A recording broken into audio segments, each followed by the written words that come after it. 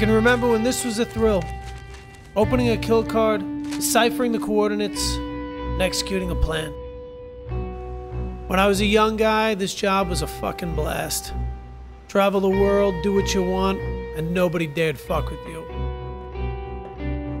Cars to and from were provided, weapons, hotels, first-class airfare, even girls. Who wouldn't love that life? But now I felt uneasy, unsure, and off balance.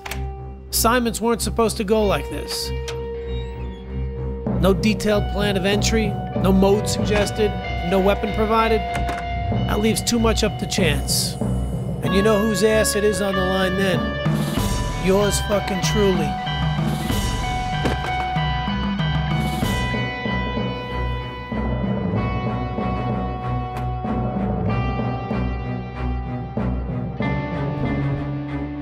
Granted, it's not like I was worried I couldn't pop this Vic, but it was too haphazard, too chaotic, even for my taste.